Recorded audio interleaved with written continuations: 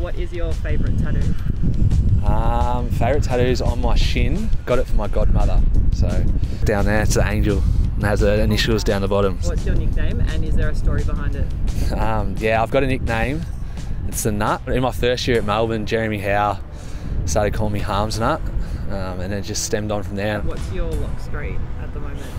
It's a photo of my fiance and I. If you could choose your own song after a goal, what would it be? Oh, wow. What's popping? Jack Harlow.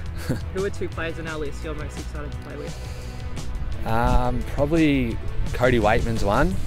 Love how he sits on players' heads. And probably Libba, because we've played on each other a couple of times, and yeah, a bit of banter out on the field. And last question, will you ask Bot to have the number 4?